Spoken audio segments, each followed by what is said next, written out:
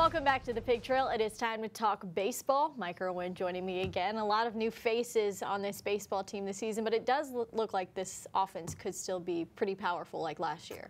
Yeah, Tara, from what we've seen so far in the preseason, there does not appear to be even one soft spot in the batting order. Robert Moore, Arkansas' 17-year-old second baseman who joined the team in January, he knows a thing or two about hitting, having learned the game from major league players. His dad is GM of the Royals.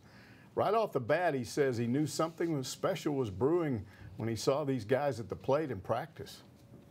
We go to practice and to see these guys in person and not just on TV, and you get to see their drill work and everything. You're just blown away at how strong, how skilled they are, how good their swings are, and how intentional their drill work is. It's not just the projected starting lineup that can hit. In preseason scrimmages, with the squad split into two teams, both have had enough hitting to go around. We're going to have guys not play as much this year that they could start on other programs in the SEC and in this conference. So it says a lot about this team that you have guys like that aren't going to play as much as they could somewhere else. But you got to play defense too. Another newcomer, JC transfer and junior college All-American Braden Webb, says there are no weak spots defensively either, and it's not by accident. Coach Van Horn in practice, we always try to do the little things right, and I think defensively we work on just all of our cuts and just the really small things so that come game time we're ready and we can execute.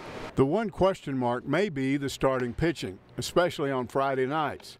As juniors, Blaine Knight, followed by Isaiah Campbell, were a combined 26-1 over the past two seasons. As good as Connor Nolan and Patrick Wicklander look right now, that's going to be hard to top. We might not have a true ace, but the versatility that we have with all the pitchers that we do, we got a lot of depth for sure, and those two guys should definitely lead us. Now the main thing, Tara, right now, it's really hard to spot a weakness with this team. They're almost injury-free, depth galore, lots of talent, and players are raving about the coaching they've been getting. Yeah, I saw you mentioned Connor Nolan in that story a little bit. He's jacked up a little bit. He's been in the gym working out. What are your thoughts on him? Yeah, he's beefed up. He looks pretty intimidating, not only with that, but he's got this mustache thing going on and the little goatee at the bottom. It's really thick. It looks a lot more intimidating. He's had some really good scrimmages. Looks like he's going to be the Friday night guy at the start.